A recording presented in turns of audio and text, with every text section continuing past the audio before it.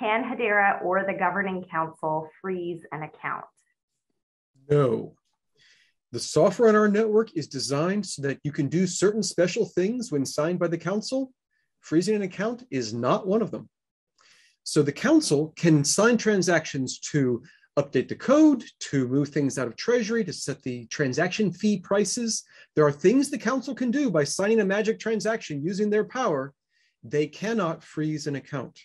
They cannot freeze a smart contract. They cannot freeze a topic or other things. They can delete a file. That's the only thing. But even that requires the majority of the council to agree with it, and to not just one council member can do it, but they have to agree and sign it together.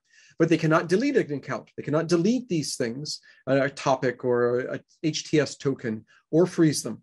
This is by design. It was intended to be decentralized, where even the council, which is in charge of governing the network, would not be able to go in and do things, especially things like, stealing coins out of your account.